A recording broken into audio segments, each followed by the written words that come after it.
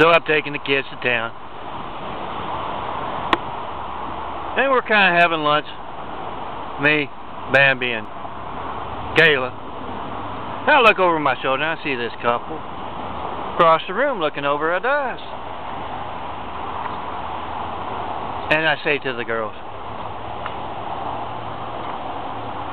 quick test here. Look over at that couple in the corner. Tell me what they're talking about. And the girls kind of look around me for a little while. And then they look back. And I say, what are they talking about? And Brooke, or was it Bambi? The twins, I get them confused. Bambi says,